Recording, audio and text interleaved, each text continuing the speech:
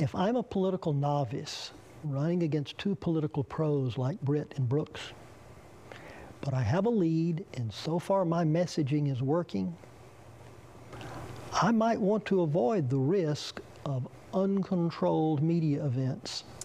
So that's News 19 political analyst Jess Brown speaking about the person polling is suggesting is the front runner for the U.S. Senate spot that Richard Shelby is vacating, and that is Mike Durant. So far, what Durant's been known for? Not doing many public appearances and virtually no media.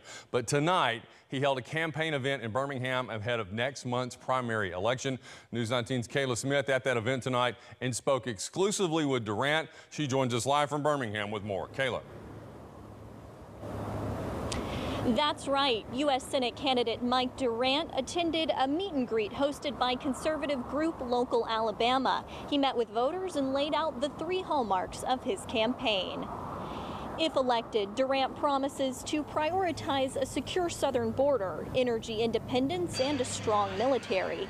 The Alabama businessman and U.S. Army veteran emphasizes he is not a career politician, and the campaign process up to this point has included a steep learning curve. I got in late because I had a company, and I wanted to make sure that was taken care of before I committed to this. And I'm not a politician. I didn't have the knowledge about fundraising, and getting in late puts you a little bit behind the power curve, so I had to put skin in the game. Campaign finance reports show the Durant campaign fundraising totals at $7.3 million, but $6.8 million of that total was loaned to the campaign by Durant himself. Moving forward, Durant says he intends to travel the state, make more appearances, and meet with voters.